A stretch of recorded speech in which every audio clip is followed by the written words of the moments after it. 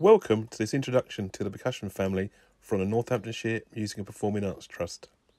The percussion family is the oldest and the largest instrumental family.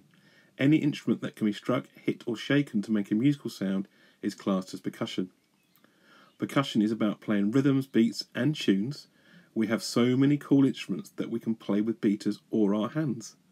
Probably the most popular percussion instrument is the drum kit, and you could learn to play the drum kit at school with an NMPAT percussion teacher. The kit is made up of 4 different instruments: the bass drum, the snare drum, the cymbals, and finally the tom-toms. If you play the bass drum, the snare drum and the cymbals together, you can make up beats and grooves.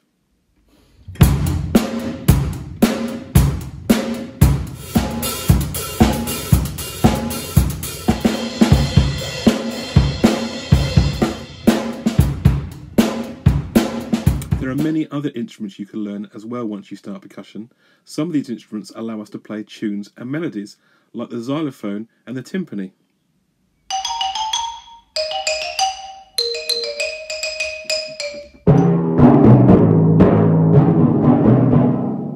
Others, and we just play with our hands, like these congas.